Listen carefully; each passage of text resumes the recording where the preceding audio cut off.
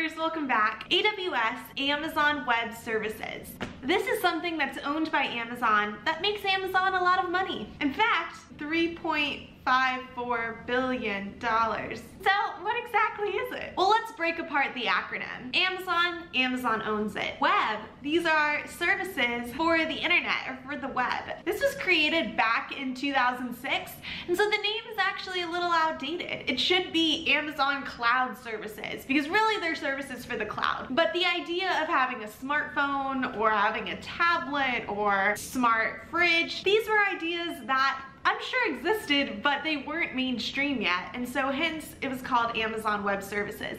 Now, the competitor, Google Cloud Platform, they use cloud in their name because they were created a little bit later on and were able to come up with a name that made a little bit more sense. But Amazon Web Services, they're services that help you bring things to the internet or to the web. And you might be thinking, what kind of services do they have? Well, they group it into categories, and so they have services that compute things for you. They have machine learning services. They have storage services. So think of this as your Google Drive, places you would store things. They have database services. They have analytics services. These are all things that are good if you develop applications on the web. What actually are the services? Well, the most common one, or the first one people usually learn about, is the EC2. So what does EC2 stand for? It's Elastic Compute Cloud. So EC2, it's like Elastic Compute Cloud. Since there's two C's, they double it up there and call it an EC2 versus an ECC. But Elastic Compute Cloud, like, what does that mean? Well, starting with compute means it's a service that can compute things. Just like you compute with your computer, you can compute with this service. So think of it, it's this machine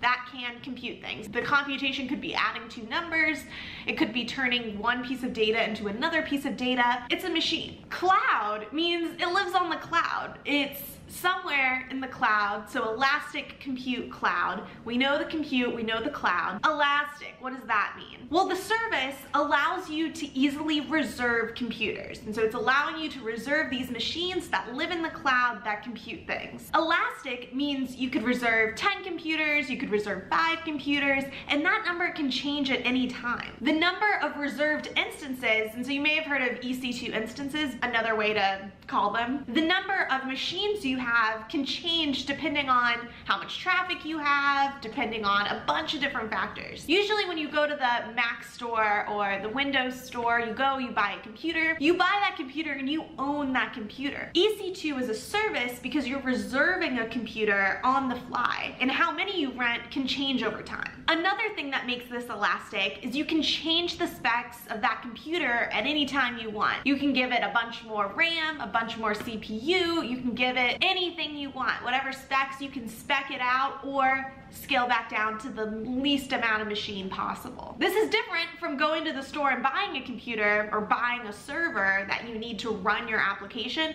because once you buy that machine, you're kind of stuck with some of the specs. You can't change them on the fly. So Elastic Compute Cloud, this is an Amazon service that allows you to rent computers on the fly that will compute things in the cloud, and you can elastically change what their specs are, how many you have reserved, and a bunch of different factors about those machines. You may have heard of an EC2 server, and so this is the same thing as an EC2, but all you've done is put code on it that can serve requests. And so a request comes into that EC2 computer that lives in the cloud. It's elastically rented. It can compute things, and it does something with a given request and sends back out some data. Now, the EC2 is the base of everything at Amazon. Everything is really an EC2, but with different business logic built on top of it. But how do you run something on this machine? How do I get something onto my EC2? Well, one way is you can SSHN, use Vim, create a file remotely, and write the code directly on the EC2 to serve the request or whatever your application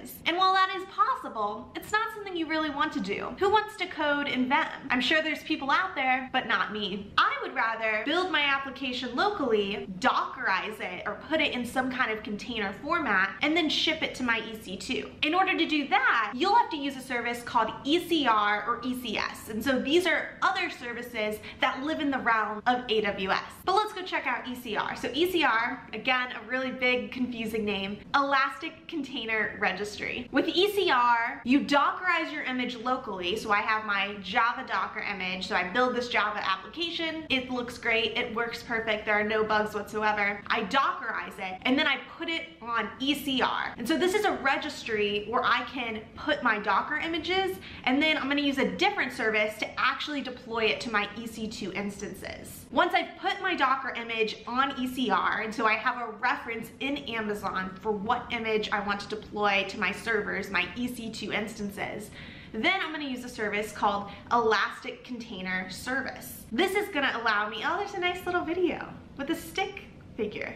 I'm going to use the Elastic Container Service to deploy it to those EC2s. And there are a bunch of other things in here. It's the Elastic Container Service. Elastic means you can change it whenever you want, super easy to change. Container, you're running containers, and so Docker containers created from your Docker image that's living in ECR. Service, everything's a service on Amazon, but service here means you're running it within something called a service that will then have tasks in it that are actually running your containers. And so the first thing you do would be to create a cluster. Inside the cluster, you'll create a service. Inside the service, you'll create a task. And in order for that task to be created, it needs to have a task definition that will have a reference to your Docker image that's in ECR. The ECS service will then be linked to our EC2 instance via a target group. So that's one way to deal with Amazon and work with a few of the services. Another route is to use Fargate instead of EC2. And Fargate is actually an EC2, but you as a user don't have to configure as much. The reason I would use an EC2 is if I really cared about that machine. I wanted to control all the specs of that machine. I would want to know exactly what software is on that machine. But most of us, we just want to deploy something. We don't really care what code's on the machine as long as our code's on there and it's running. So then I might use Fargate. Fargate is something you use in combination with ECS, but you don't have to configure as much. All you have to do is provide it your Docker image, and it will just run your application in the form of tasks. So instead of running your Docker containers on EC2,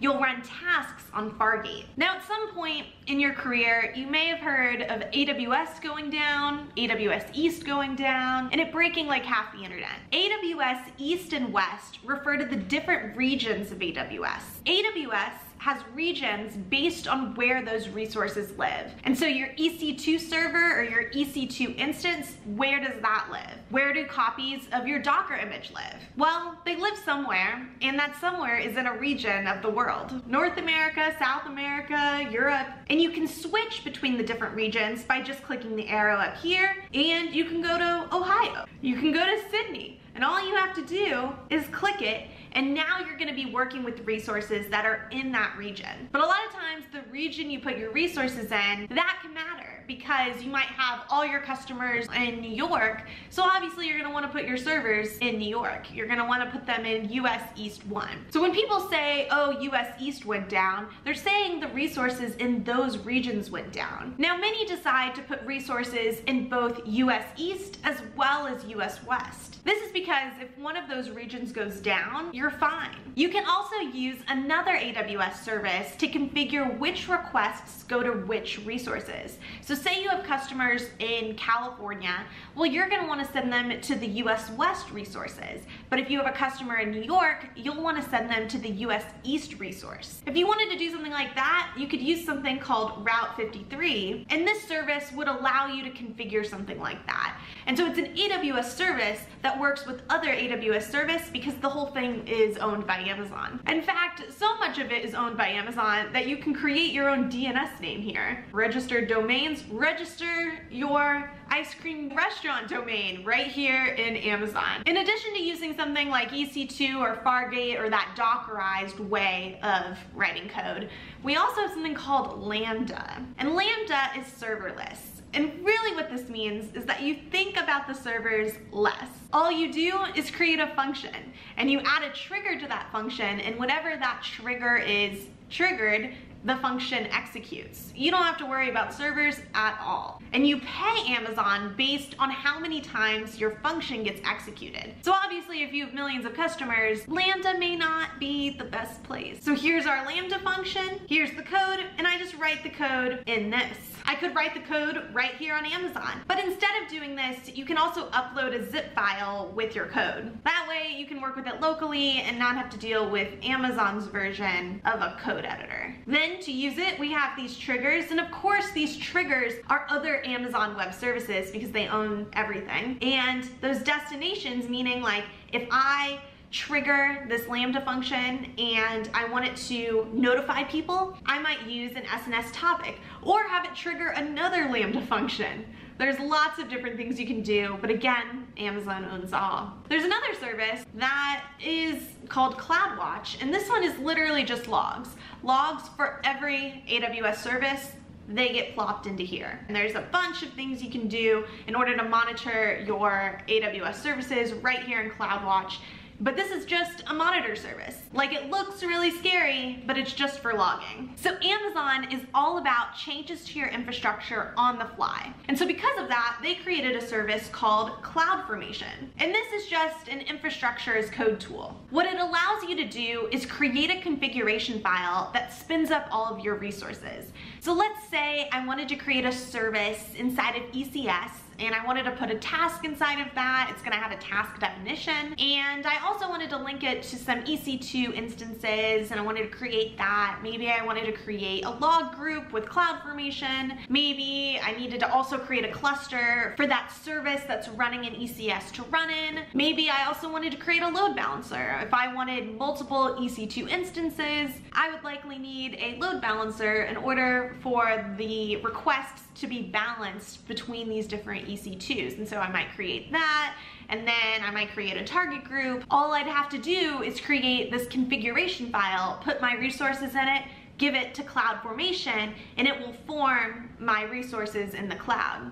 CloudFormation. Now, if this is overwhelming, there are so many different services on AWS. Like, I feel like there's over 100, close to 200 services. And you're thinking, where do I start? Like, how do I even? Well, one way is just Dockerize something and put it on AWS.